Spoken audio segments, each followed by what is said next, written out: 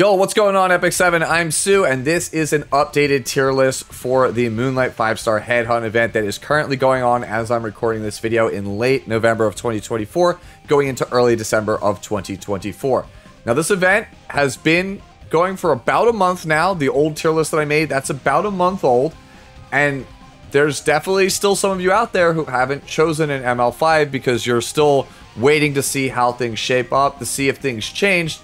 Look, I get it. That previous video came out right after a major balance adjustment and the meta was still in flux. And at the time, all I could really do was give my opinions on where I thought characters would fall. A number of you have still been messaging me on streams or in my DMs or asking me in voice chat on my Discord. So I figured I would just do a quick update to kind of explain where the meta kind of is. We have about a month extra of knowledge to work with, and my opinions on some characters as a result have changed. I wanted to wait until after the upcoming balance adjustment to make a final tier list for this, for those of you who've been holding out for the maximum amount of time to choose the character, but apparently that's still 2 weeks out from when I'm recording this video. And there's only about 30 days or less left to redeem your character as I'm recording this. By the time that we actually see the balance adjustment preview and it takes place, those buffs wouldn't actually apply to the current World Arena season. That means if you're somebody who's watching this video that is still waiting to pick up your ML5 and you're looking to get the best possible character for your account, so that way you can finish whatever tier you need to for the current World Arena season, that viewer, that's specifically who this video is for. I may make a final tier list on this once we actually get that balance adjustment in 2 weeks, but that's largely for players who don't care about the current World Arena season. You're just looking to pick up an ML5 that will give you the most amount of value long-term on your account. Anyways, get subscribed to the channel if you want to see that video and, ding the notification bell to see when it goes live. All that, fun YouTuber jazz. Anyways, let's talk about the current format, where characters are commonly picked in the pick order between first pick and last pick, right? And that will hopefully kind of show you my headspace for why I'm rating characters a certain way, why I think they are as good or as bad as I actually do. Got it? All right, let's take a look at the current landscape of what I'm seeing at the current ranks that I'm playing at. I'm at very, very high champion right now as I'm recording this. Going into Emperor, I'm like ranked like 1100, so I'm basically on the cusp of Emperor, and a number of people in my Discord are very high Emperor, like top 300 right now. And so I'm basing my opinions off of those experiences. Most of the player base, most people who are viewing it, they're probably going to be at that rank or lower, right? So like if you're like super Omega High Legend, right? Like if you're playing with the likes of KHM and Light, maybe this is not going to be reflective of, that metagame, what you're seeing. But for everybody else, I feel like this is pretty applicable. So as you can see in the first tier, these are the best first and second pick characters in the game. That's Ambitious Tywin, Blood Moon Haste, Conqueror Lilias, Last Rider Krau, Ruele Light, Sea Phantom Politis. Then you have strong third picks. These are the things that you want to put under your band protection. So Belian, obviously good versus cleave or anybody abusing souls. Briar, which is Iseria if you're a cleaver yourself. Designer Lilibet to counter control. Eternal Wanderer Ludwig if you want to set up a cleave. Mediator to counter control. Sage Ball to counter cleave. Solitary specifically to counter Afternoon Soak Flan. Zio to wrap up the first turn either as anti-cleave, anti-Harsetti drafts, or just cleaving in general. And then Force Bands for the 4th and 5th pick slot. Abyssal just as a generic bruiser, also cuts down CR. Arbiter Vildred for aggro players. Death Dealer Ray as a force and last pick as control. Dragon King Sharun to counter a 4th pick Death Dealer Ray or one that was picked even earlier. Lone Crescent versus Landy. Landy if you just need a Hail Mary pick to win the game. Requiem Roana for aggro. Silverblade for aggro or control. Sylvan Sage Vivian as a DPS that's solid into control characters, and then Urban Shadow Shoe if your opponent is just bruiser stacking. So that's pretty much the intended use for all of these characters, right? So now I'm going to take my time and show you my tier list and explain, just like we did the last one, how characters are built, how they're played, why I think they are where they are. Feel free to pause the video to see any of the stats on the screen for these characters. So our top tier here is broken units. Don't have to explain what that means, hopefully. It's just the best units, I think, currently in the game. Commonly used, characters that are used a lot. Sometimes used, characters that, require a specific draft or playstyle to work out. It's not going to be for everybody. Niche, characters that only have like one real specific use case in the current metagame. And then as you can see, the last two tiers are just not worth it. or characters you can't choose. And except for Ainz Ulgon right here, all 5 of these characters, I just want to say, if they were available, these would be the 5 best characters in the game.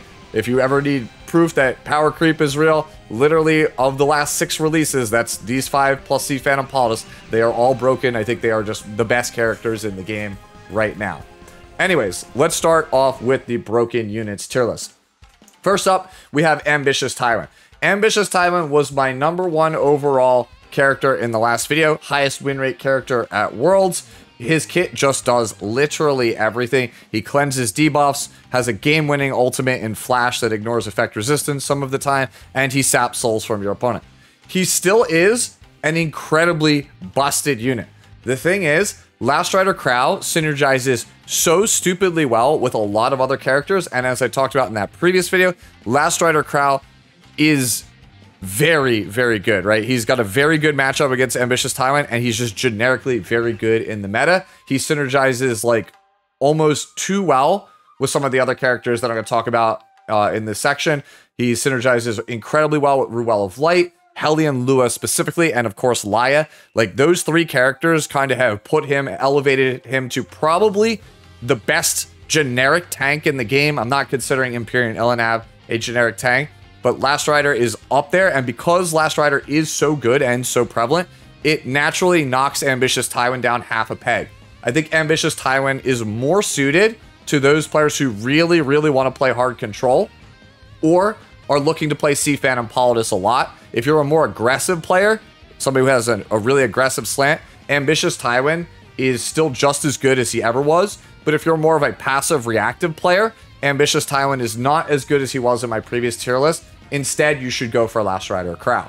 Next up, we have Blood Moon Haste, who I originally had in the 3rd tier in my previous video. I was perhaps a bit too harsh on this character.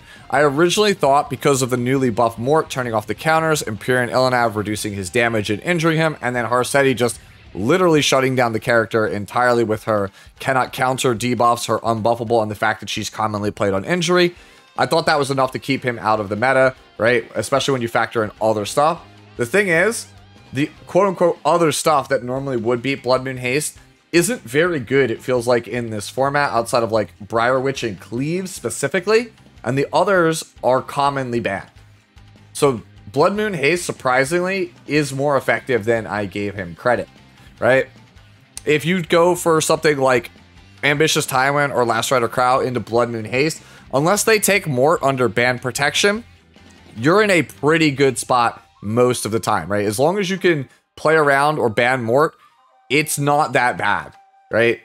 Right now, I feel like Knight into Reviver or Knight into Tempo character like Laia or Sylvan and Politis is such an incredibly strong neutral safe start for many playstyles, and also gives you the ability to still speed up, right? Because if you go into a very aggressive comp, then obviously Blood Moon Haste could be your anchor, or slow down into like a full-on tank down fight that it's going to be very difficult for them to win. Just in general, Reviver on 2 feels very, very good. They basically have to cleave you, right? And even then, Blood Moon Haste, if they can't just kill him immediately, he's going to get that grudge passive, be able to kind of anchor your team and stabilize. That is very, very good. So again, Blood Moon Haste was a character I felt really down on. I thought he was just like a tier 3 character that wasn't as good as he was when he first released, and I still feel that way, but I was definitely too harsh on him. He has allowed me to pick up a number of games, and I've seen him have a lot of success even in the legend tier. So again, BM Haste, much better than I originally gave him credit. Next up is Designer Lilibet. This is the character I said was probably the best character in the 2nd tier.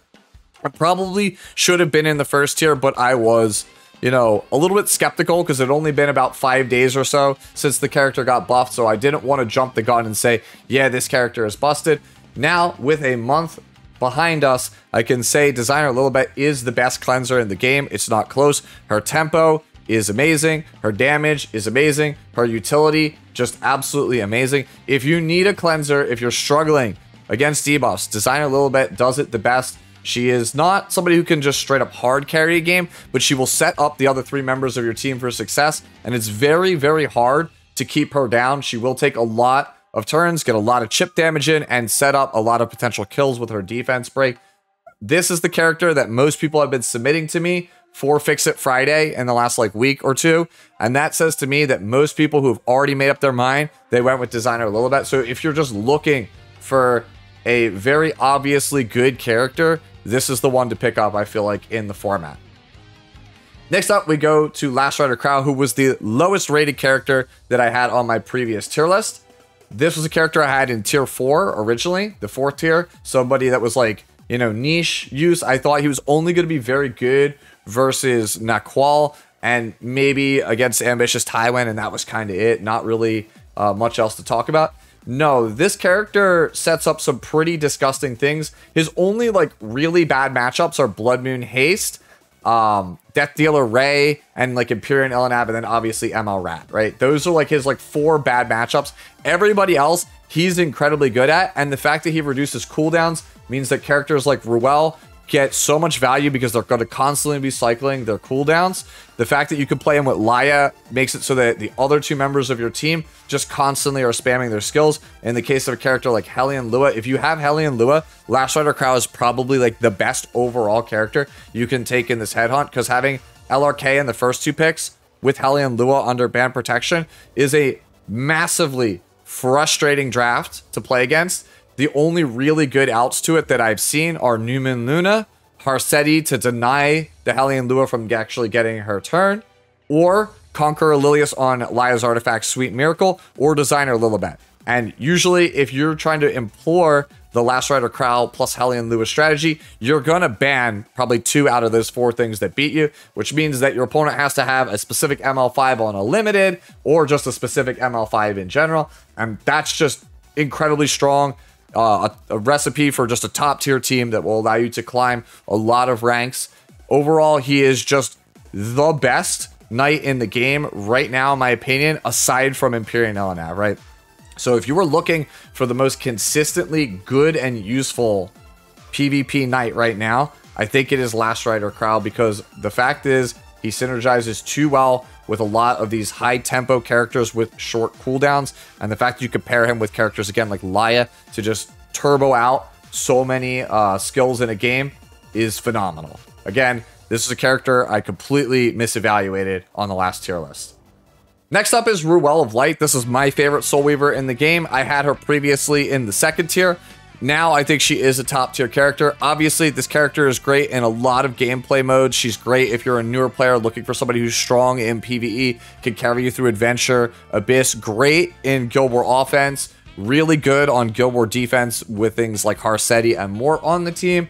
And even in World Arena, I think she's incredible. Having a knight with Ruele or Blood Moon Haste in the 2nd slot has won a lot of games, especially if you are on the 2nd pick, because your opponent will have to go for the 1st pick in ban protection in the current format, which allows you to get some very powerful counter picks in the 3rd slot, things like Designer Lilibet, Harsetti, Mortelix, things like that. It's just a very safe, solid draft, and Ruele just naturally allows you to out-sustain other standard versus standard fights, and she's a pain in the ass for your opponent to play into if they're a very aggressive team composition. She's not by any means perfect, right? Like, obviously, you could still control her if you don't have a ton of effect resistance, but the combination of the fact that she's just good in a lot of spots, very good as a neutral pick in World Arena, and is incredibly easy to build is why I decided to put her here in this tier. She's just probably the most accessible and powerful character on this entire tier list. Next up is Sea Phantom Politis. My opinions of her have not really changed whatsoever since the previous video. So if you took Sea Phantom Politis, or you were still thinking about taking Sea Phantom Politis, everything that she does still applies here. One of the best aggressive openers, if not the best aggressive opener in the format. Has some counterplay, but overall, the fact that she reduces resources, is very fast, is very hard to deal with, and has incredible synergy with characters like Ambitious Tywin, Janua, even good with characters like Bloodblade Corinne, right? This is pretty much the aggro opener, I feel like, of the format, besides Hellion Lua. Like, these are pretty much the 2 openers, and you can't take Hellion Lua, so Sea Phantom Politis is very good here. Next up is Zio. I had Zio originally in the 2nd tier in the previous tier list, but the fact that I took him over any of the other characters in this tier on my new player tier list, right, and other newer players are also picking him up, after talking about it at length with, you know, other people, members of my Discord, it became pretty apparent that while Zio is probably the weakest character on this actual tier that I'm talking about, he's an evergreen character in the fact that having turn 1 is just so powerful, and I don't ever see that not being important in Epic 7, right? Having a character that just says, I have turn 1, especially when the vast majority of the Epic 7 player base does not have good speed gear. They are not this, like, you know, 310 plus speed tier that most of these high-end legend players or like high emperor players are playing at. Most players of Epic 7 cannot ever hit that. So having a character in your stable, in your roster, in your wings, that can allow you to get that turn 1 advantage or take that turn 1 advantage away from aggressive players is something that you can feel tangibly, whether you are a Guild War player, whether you are an arena player, whether you are a World Arena player, no matter if you're bronze, no matter if you're challenger, no matter if you're legend, you will still feel the impact of this character, which says to me that he should be under the broken units tier. Alright, now let's move on to commonly used characters. First up is Abyssal Yufine. She is still just a rock-solid bruiser in the 4th, 5th slot, right? Hard to kill, does good damage, gives you that over-the-top win condition. The fact that her passive also cuts combat readiness in half makes her an invaluable pickup if you are looking for a bruiser that can anchor your draft versus cleave, especially these like Frida compositions or, you know, anything that uses a lot of combat readiness pushes. She's going to just be very, very good there. Again, this is a very popular character and one that I see a lot of players pick up, and I don't fault you for taking it. I think if you have almost all the characters under the broken units tier, or you just really like this character, I think you could safely pull the trigger on her and pick her up. Next up is Arbiter Vildred. Amazing character, obviously, for farming adventure mode, especially for things like Eulogy for a Saint. He's invaluable there. But obviously, the main reason that you want to be playing him is because he's an excellent 4th or 5th pick in a lot of World Arena drafts if you're trying to be the aggressor in a match. If you have somebody like Bloodblade Corinne in your 3rd slot or your 2nd slot for some kind of cleave or aggro draft, he's an amazing complement to that because he does similar levels of damage, and odds are if a team could deal with Bloodblade Corinne, they might not necessarily be able to deal with Arbiter Vildred, so that's kind of where you want to pick him up if you're trying to play that aggressive composition that uses somebody like maybe a Genua or like a Bloodblade Corinne. Next up is Belian, another just evergreen staple unit. Shackles of Suppression completely shuts off your opponent's ability to gain souls. Naturally, the character is just designed to beat to Hagel's Ancient Book abusers, namely like Eternal Wanderer Ludwig or other mage-based cleaves. So just having the character, putting her under band protection is just very, very good. She gains obviously a bit more value if you have Albedo's Artifact 3F, which she synergizes amazingly well with there, right? Just overall, good DPS, great counter aggression character, and again, hard counters a lot of mage setups. Obviously, Frida was kind of designed for those players to get around her, but if you have, like, say, a Frida that you can take on your own and steal from your opponent, and then still pick Belian under 3rd pick band protection, it kind of boxes out a lot of cleave or aggressive strategies, and I think that inherently is worth a lot. Next up is Conqueror Lilias, the foundation, the bedrock of a lot of my Emperor pushes over the last 2 years. This character is not as good or as broken as she used to be, but still a rock-solid Swiss Army knife character that does almost everything you could want to do on a character. Not the best opener anymore, but still a solid opener that you could absolutely make work at almost every level of play. The main reason that she stays up here with a lot of these other really powerful characters is because her synergy with Sweet Miracle, right? Sweet Miracle, which is Lia's artifact, makes it very difficult to control Conqueror, so even if you don't get turn 1, they can't really deny you from pulling off your combo, which can allow you to stabilize against certain characters like Hellion Lua. She's one of the few ways that you could kind of either outspeed the Hellion Lua or, right, like that's speed RNG. If Hellion Lua actually does go over the top of you from speed RNG, you can at least come out of it and get a control setup of your own, kind of reestablish some order, get a foothold, and get back into those matches, which is something that not a lot of characters in the current format can actually do. Next up, we have Death Dealer Ray.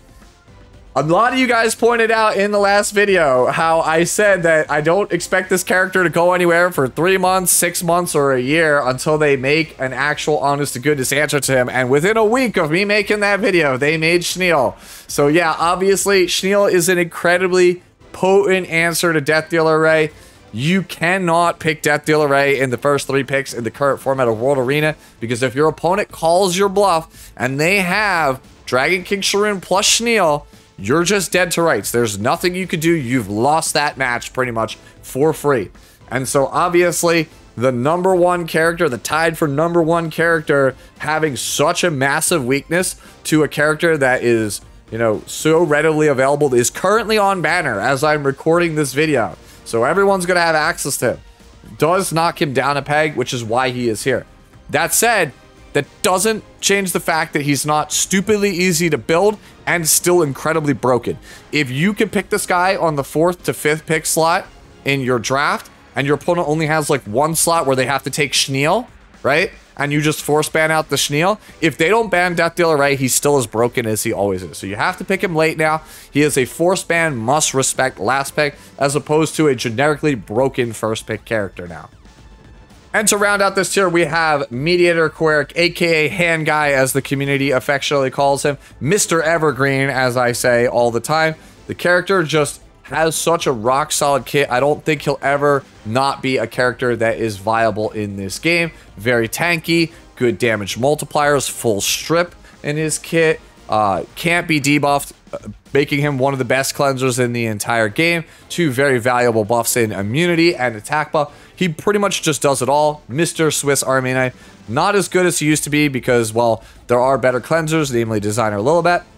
But if your opponent has Designer Lilibet and is trying to actually control you, then Mediator Kawerik is a good option. He's also pretty good against things like New Moon Luna. Not the best. I think Infinite Horizon Acades is probably the current one for that in the format.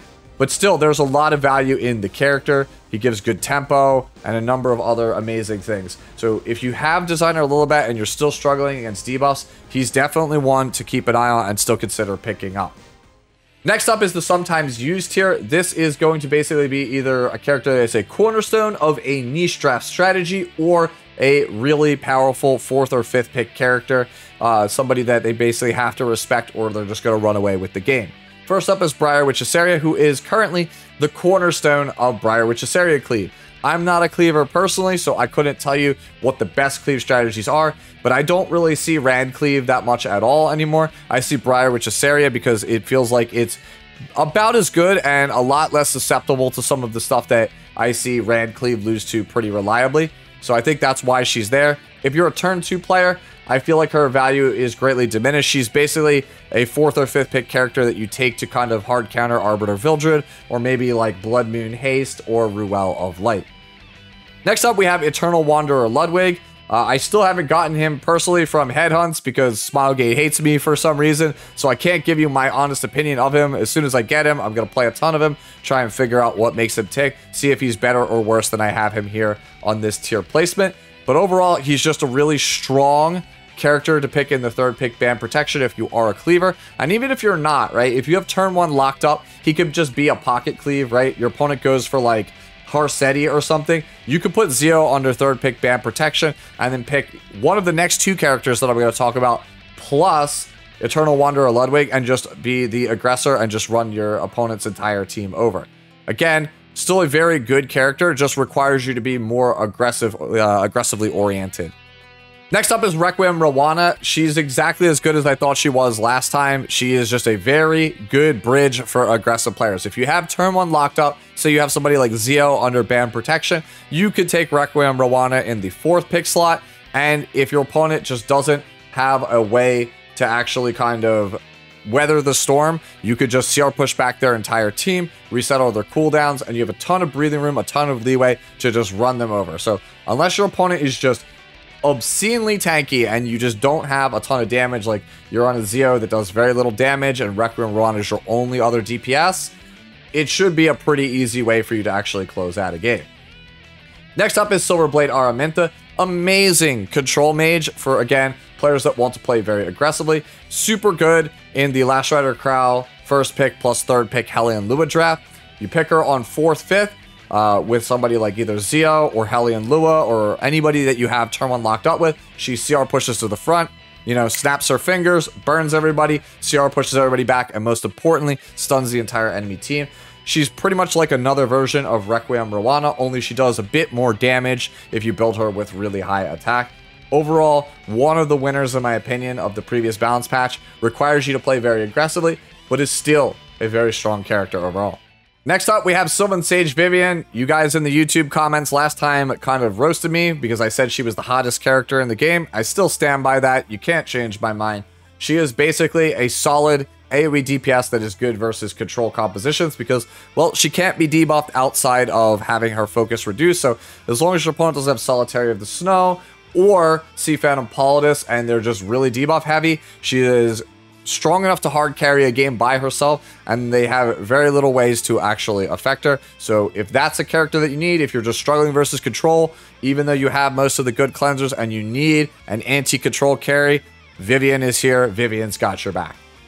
And finally, to round out this category is Urban Shadow Choux, which is a character, admittedly, I'm a lot higher on than other players that I've talked to. A lot of other people think this character is very mid or not worth the headhunt. I just think if your opponent doesn't have a way to give her unbuffable and doesn't have big single target burst damage and they're all health bruisers, it's really hard for them to beat Urban Shadow Choux, especially if you took that shell that I talked about where you have like really strong Knight plus Reviver on one, and then you have Band Protection kind of Urban Shadow Choux after they've already committed to 3 health scaling bruisers. I'm just saying, that's a pretty hard draft for them to beat. So that's why I have her here. Again, just really good in those spots. Not as good, I think, as most of the other characters in this tier, but still, in my opinion, better than most of the player base is giving her credit. Finally, we come to the niche category. This is the category of characters where they have kind of like one specific use, and if it's not that, they're not really worth it, but that specific use case comes up a decent chunk of time, so that's why they are actually here. First up is Dragon King Sharun. Pretty much, if your opponent is picking Death Dealer Ray, you're picking her. If your opponent is picking Ambitious Tywin, you're picking her. If you're playing Bloodblade Corinne a lot as a cleave, and your opponent is picking Veronica, you could take a really fast Dragon King Sharun, because then you'll CR push to the front, cascade, and re-establish dominance in the draft. So if you're looking for one of those 3 things, if those 3 things are something you're looking for, that's when you take Dragon King Sharun. Otherwise, I think you can pass up on the character. Next up is Lone Crest of Bologna, who's even more niche than Dragon King Sharun. She is pretty much only really good versus Navy Captain Landy. I don't really see her played in too many other drafts. I'm sure if your opponent is like super dense in AoE attacks and you have sustain and some kind of good tank like a Last Rider Krau or Ambitious Tywin, maybe she might be fine, but overall, it's pretty much just a counter Landy. Speaking of Landy, next up is Landy Uzumaki. I made the joke in the last video. I'm going to keep making it in every single video. This character has that anime main character privilege, that anime plot armor. She is a true RNG queen. If you high roll, no one can beat you. If you low roll, the character feels absolutely terrible. The key to success on ladder is to have consistent, powerful drafts. Landy is incredibly inconsistent and has a lot of hard counters.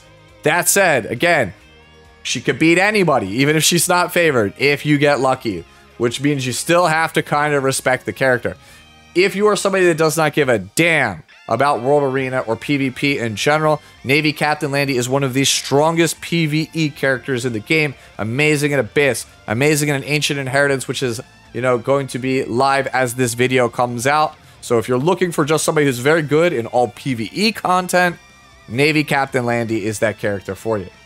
Next up is Sage Balancezon, just really, really good at fighting cleave, right? If you can get him to have really high effect resistance so that characters like Zio cannot silence him, cannot push him back, and build him reasonably fast, he can just shut down an entire cleave just by clapping his hands, and that's worth something to some people, so that's why he ends up here. And then lastly in this category, to round out the video, Solitary of the Snow. She's just really good against Afternoon Soak Flan, right? And a couple of other characters that use the focus mechanic like Sylvan Sage Vivian. If you're struggling versus anybody with focus, Solitaria is a great pickup.